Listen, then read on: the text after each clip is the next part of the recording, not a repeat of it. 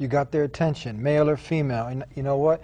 Everything they're grasping is making sense, but they got this misconception. They hear some falsehood from the media. They're associating Islam with some terrorism. They want to take the step, but you know what? They think, okay, I'm going to become like this person who's in Afghanistan, or this person who's blowing something up, and they, what do you have to say about this?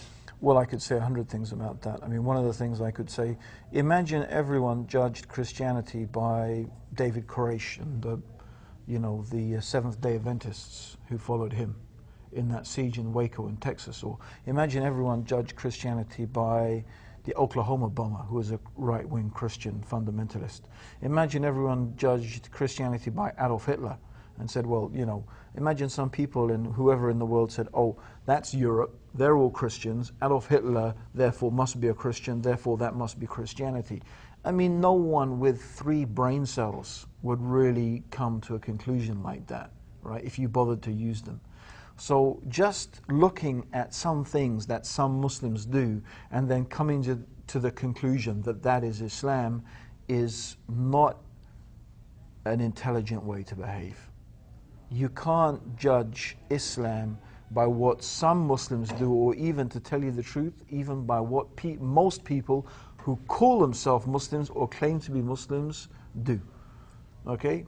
Islam says don't drink alcohol. If all Muslims you find them drinking alcohol, do you blame Islam?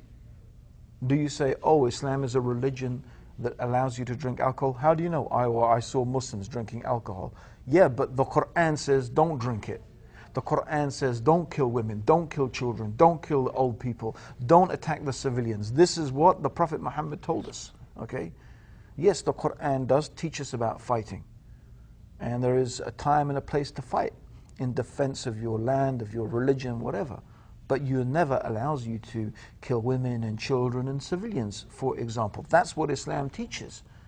So an intelligent person rather would want to know, what does the religion teach? What did the Prophet of Islam, Muhammad, what did he do? What did he say? Then you really know what Islam is. But you can't judge Islam by Muslims any more than Christianity could be judged by, the Spanish conquistadors or the Spanish Inquisition or Hitler or whatever. Okay? So I don't think that to judge Islam by those criterion, is the right way to go at all.